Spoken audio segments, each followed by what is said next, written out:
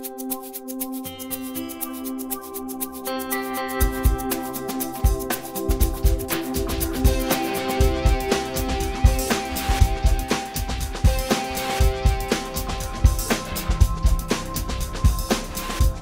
folks, good afternoon. It's Memorial Day, May 28th, 2012. I'm Skip Ruddertail, your otter editor. With me as always is...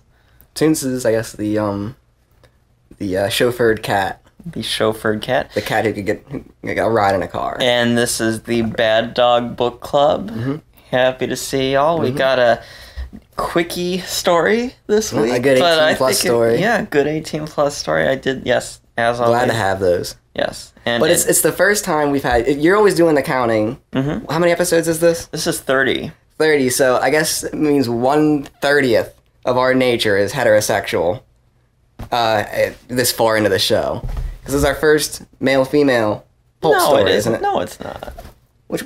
Wasn't it? No. What else I don't did we know. do? I'd have to look, but we've done ones before. Because I could remember at one we were promising our very first male-female story, and then they didn't get switched at the last minute. I think we've had bisexual. We have, yes. Stories. Yes. But this has been, I think, the first... I don't think so.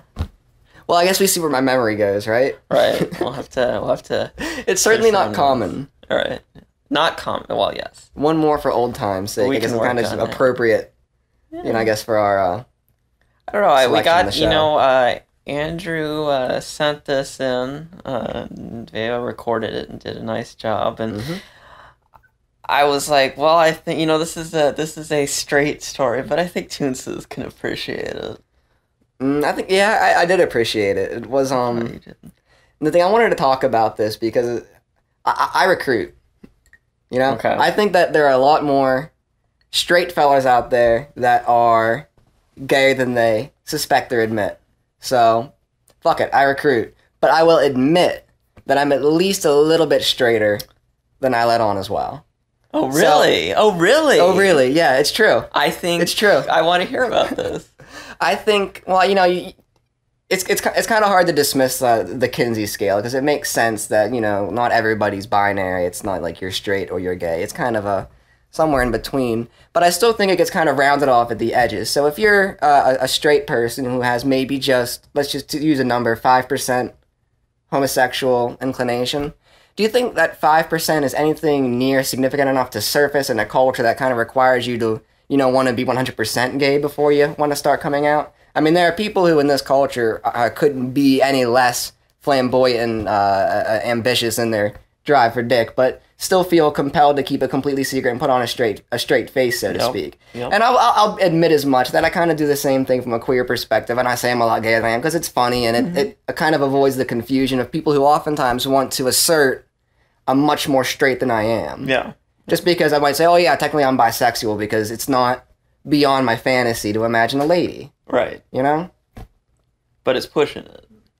I'm just saying, like, I see how it works from my perspective, where I don't want to be going there telling everybody, oh, I'm bisexual, when I have, no, real interest or envision, I don't want to envision myself with a lady in the future. It's just something that would be like, it would be a lottery ticket, muff muncher, basically. You ever heard that from a lottery ticket cocksucker? No. Basically, if you were to hit every number on the Powerball, except just think about these being the conditions necessary for a guy to finally just want to suck a cock. know? Okay. He's been out of a relationship with a lady for a long time. He ends up at the wrong bar, but doesn't quite realize it at first. Just these conditions that would just be consecutively met. He just runs into the guy that reminds him of the one boy he crushed on back in college. Just these conditions that were met. He'd suck a cock and not feel that guilty about it, not feel like he'd have to come out of the closet the next morning. And I don't know, I kind of feel like maybe there's my lottery ticket somewhere deep inside me. Somewhere out there. Yeah, there's my lottery ticket. Yeah, there's the lady for me. I'm not expecting my number to come up anytime soon. So ladies who are listeners, there is still a chance for you to get with the ladies, Toonces. Please, I'm taking. It's legal in my district. I'm saying the marriage. I'm just saying, I don't want him to give up hope. No, I just think this is as appropriate a story as any to admit it. I'm technically bisexual, I but agree. I guess that's why I recruit. I'm I think, a lot more bi than you are. But you were enjoying the story visibly, but we were listening. We were like out. We were like on the We were out in this little private area, like in a little grassy area, on a blanket, listening to this story, and Skip was enjoying it, and I was scandalized when he was enjoying it in the car. I was looking around like, oh, jeez, I'm not. I mean, you make it sound like I'm whacking off. No, you're not. You're not. It's visible. I had to adjust himself. Readjust in my pants. But I wasn't, like, down there for more than a couple seconds. It's not like we weren't, like, in the bushes of the local park. Although right. It's fun to make it sound like that. That's apparently, yes.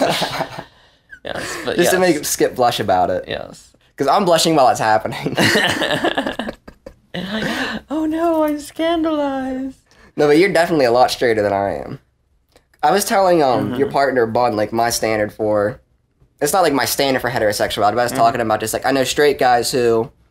kind of like they express fantasies about hooking up with a feller, but if you ever get into a deeper conversation about them, the only thing they really want is a family with a lady and like a genetic offspring, essentially. And I think if your compulsion toward heterosexual activity is that strong and that central to your life, it's not going to bug me if you're going to say, oh, I'm straight, and not go, oh, I'm bi. Yeah. Like, I really hope that nobody would, call me on the street and go, no, you said you like ladies kind of, sort of, a little bit, just kind of. You have to say you're bisexual. Right. Like, come on, man. Like, just relax. That's I mean, we've touched on it before, the weird place that bisexuality has or doesn't have in our culture. Where people say it doesn't exist. Right, like, and on both sides. And it's like... Well, and what I say, what I say to people, and I had somebody ask me about this one time, is, well, yes, I'm bisexual. Culturally, I'm gay. Culturally, I'm gay. I'm gay. I guess it's about what I'm saying, too, because that's, more, that's I'm with a guy, and so I'm, concerned about those issues. And, a lot of my friends are gay, probably at least half. And, so there are all these other factors, and that there really isn't much of a bi culture, I would argue. No, there really isn't. In the U.S., because it's kind of marginalized, I think, by both camps. So, I could say, yes, it's like the moderate Republicans of homosexuality. I'm probably like a 75-25 or something, or an 80-20, something like that, gay to straight. Yeah. I'm definitely on the gay side, and so culturally, decided I'm gay.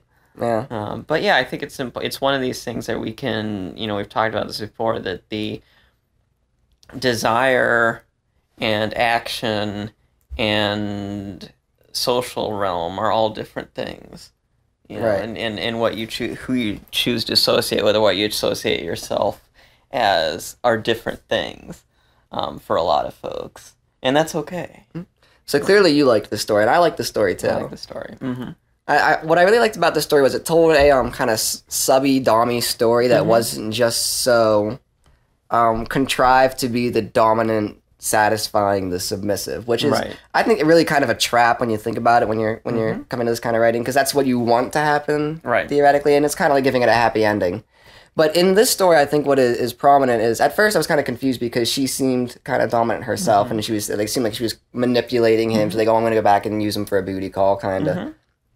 I'm controlling him, she more or less alludes to. But then as it progresses on, she's talking about how his actions are kind of making her feel more submissive, and she's appreciating that. And it gets even to the very end where she's saying she almost got put into subspace, except that he pulled back at the last second. So what I think is cool about this story, which is ultimately a story about a former relationship is being kind of revisited on, is it expresses in the end kind of why there was that kind of failure, that ultimate connection, and there just wasn't that last, bridge that was met. He just couldn't put her in subspace, really. Well, I don't know if that was the issue. See, we don't really find out why they broke up. And no. I'm kind of extrapolating, but I mean, I feel like it's more like sexually they're really compatible, but they aren't compatible otherwise. They're compatible. They're compatible through familiarity, and that's what I kind of liked about it. Was she expressed how she had gotten to kind of train him to know how to satisfy her needs, which apparently she expresses as being submissive, to satisfy her submissive needs, even though the process of what she's doing is obviously more like a dynamic, assertive action. That's one of the things I loved about it, because, as you said, normally when we read Dom sub stories. They follow. And certainly when I write them, by the way. I fall into this every time. Mental script of how we ideally imagine things work. So Dom is super Dom and just knows exactly what to do, and the submissive just, takes it or whatever. They're really just explicit fantasy. And this is kind of like explicit reality. In reality, and I think if you talk to any good sub, they know how to push the buttons just like she did. Yeah. They know how to get, they know how to at least start things and get the action they want out of their top. Topping from the bottom. Yeah, but it isn't that. I mean, it's more like, I think it was more like, here are the conditions that I'm gonna, set up to get what I want. It's like having an understanding of reverse engineering. It's like pushing the, it's like giving the boulder the push at the top of the hill. And the boulder's going to roll down the hill. That's what you want, but you give it that little really start. That Wile E. Coyote thing where it rolls up like a comically curved canyon and then back up and it smashes you in the head. Well, that happens sometimes too. Yeah. That's good. But no, I think that's very true to life. And... Well, I mean, you made a little comment last night when Bud and I were, sitting on the couch, and he was like, "Wow, you just persuaded him that easily." Yeah. Oh no, they were kind of dirty talking, is what Skip's saying. Yeah, and I was hoping to get some later on in the evening, but it's, and I'm the top in this case, of course. Well, Skip's shameless is the truth of it. But, I mean, it is, especially when you know the other person well, as these two people obviously do. You know the little things to, push them one way or the other. And it starts reading a lot over more the edge, and I think the story really captured that well. It starts reading a lot more like a conversation than like an interaction, which is another kind of cool thing about this story, is that the characters obviously have a history, so it seems a lot more like they're... I don't want to say like conversing versus interacting. I mean, they know how to respond to each other. Mm-hmm. It's not just a random interaction. Mm-hmm. I don't know. No, I agree. I mean, it was very, we read a lot of, and we talked about this, and partially because it's what I like. We read a lot of sci-fi and fantasy stories and out there's and adventures and stuff. So much and this is very, this is extremely realistic. In a lot of ways. Yeah, it's just a booty call. That's what I love about it. Yeah, and it's very simple. Right, it's very realistic, but it's very simple, and it works. And I have to imagine it's a very universal story. Yeah. Because how many post-relationship booty calls do you think exist in the world just on today? Just today, like, give X a number. Do I really have to? I think, can't we just leave it as a rhetorical question? I don't want to answer the rhetorical question. Because it's a rhetorical question. I just want to challenge you because you're the one that's always the genius. Yeah, I have no idea. I'd just be really impressed if you could pull a figure out of somewhere between rationality. 3 and 8 billion. That's my guess. The one thing that did not work for me in the story, and which I was a little bit worried about at first, I confess, was the first paragraph or two, where it starts out with, "It is hard for exes to hang out with it being a little awkward. Even the cleanest of breakups is still a breakup. You can't avoid that bit of tension when you see someone who you shared a bed with for years. Still, though, all that, this now separated couple manages to enjoy each other's company, sometimes way more than they should." It's all of a sudden, or I shouldn't say all of a sudden because it's the start of the story, but the story starts off by this weird narration that kind of sets things up, and I don't think it's needed for the story. I think it can be cut out. It serves an obvious purpose, but it reads like the back cover synopsis. Right. Or it reads like if you're watching like a movie on MST3K, which is not very well assembled, and they have, as I said to Bun, a random narrator throughout a movie is very often a really good sign of a really bad movie. Oh, well, because they aren't able to string things together. And this starts out, and I was like, uh-oh, is this going to be one of those cases? But basically, after the first couple paragraphs, we really leave that behind, and they don't come back to it again, or Liddell doesn't come back to it again. So I think that it kind of made me nervous when I first started reading it. At the very first, it was very blunt and just direct, and what was the descriptor for like a late 30s raccoon or an early 30s raccoon? Yeah, I mean. It kind of like just like a singles ad or something. It's a weird little, right, I think you said it, it's kind of like this dust jacket synopsis of a story, and I don't think it's necessary. I think Liddell's like, you can just cut that out and probably, cut out the first paragraph, rework maybe a little bit the second and third to kind of remove this kind of weird narrator voice from the story, which, as you said, is much more almost like a conversation between these people. And right. So I think you can cut that out. You don't need that, and it'll flow better with how the story is actually constructed. It's obviously just trying to function as a frame piece, which a lot of stories have. I mean, you might need just some kind of frame piece to put things in perspective, but it has to be just a bit more elegantly implemented than this. This is a simple story, though, and I don't think you need any kind of frame piece. I think you could with a tweak of a few things, we can easily get what's going on. And there's some things you can work into what they're saying, and I think maybe there already are enough things into what they're saying that with that remove. See, this would be interesting. Now I'd have to go back and somehow erase this from my memory.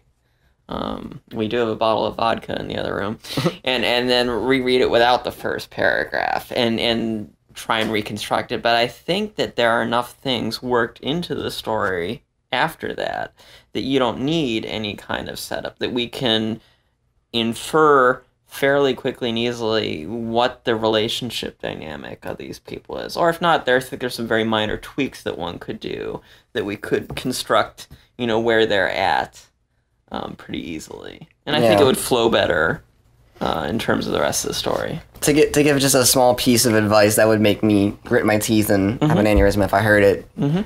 Show, don't tell. I mean, that's your favorite. It's a wanted poster description, which is another thing that would make my eyes twitch if I heard it. I like that phrase. I heard that in high school. I don't know why I haven't heard that, but that's really good. Wanted poster descriptions are to be avoided, like something that would just fit into like something that would just. You don't want to late 30s, 5'7", and since it's a porn story, 7.3-inch dog. Well, it's not a sin to have characters that are kind of archetypical. I'm sorry if I'm butchering that word. Mm-hmm. The archetypes themselves that are kind of standard to a degree, but you don't want to describe them in that just wholly singular phrase, right? Like late 30s, early 30s raccoon. Right. I mean, if it's all happening in the same sentence or paragraph, I think you usually really got to rethink it, because this would just be my perspective on it. Because then it's very easy for it to sound like a wanted poster description. Whereas if you kind of build on the description of the person, maybe a little bit more spread out. And you don't have to, you're not casting a film or anything either, too. So they don't have to be, and you don't have to identify this person out of a lineup, so you can let the reader's imagination let the character develop on their own, really. Yeah.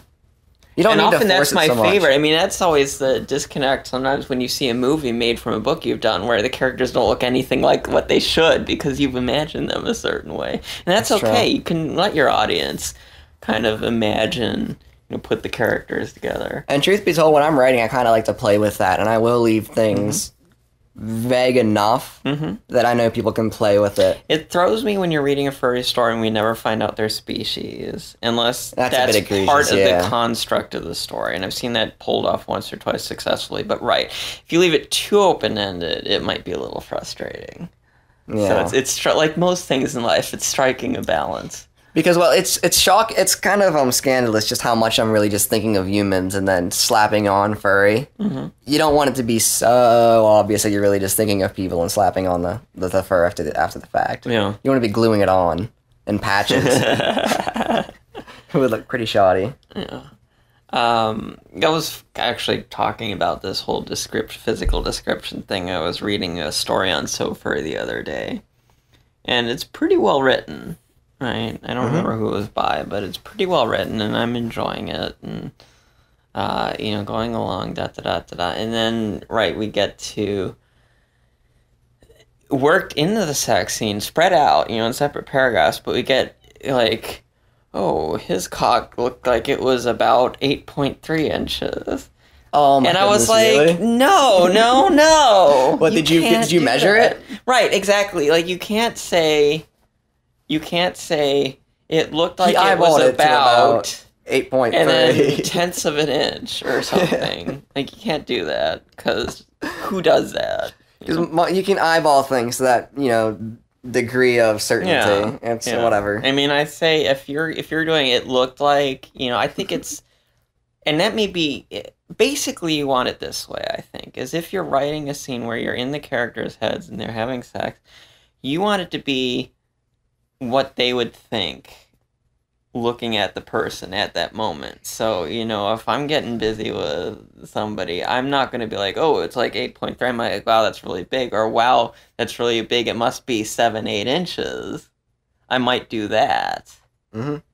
But I wouldn't be like, oh, it's 8.3 inches and, X, 5.2 around. I think it's just cheap because 8.3 isn't very expressive.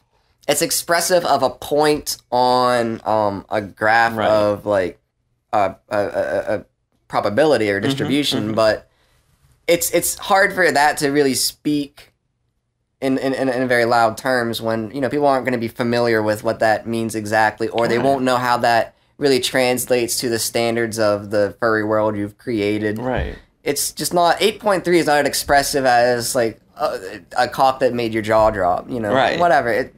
You want to use words, not numbers, to be honest here. I mean, you're a math guy, but numbers just aren't as great as you think. That you can throw numbers in certain cases, but it's as part of the... Like, only if you could actually imagine your character, like, saying that, like, wow, he must be... he's huge, he must be 8 inches, and you can... If they could actually I'm not saying, like, avoid it entirely, either. Right. You see some stories, and that's pretty much all they do to try to explain the sizes. Oh wow, he's huge. He's X number. Right.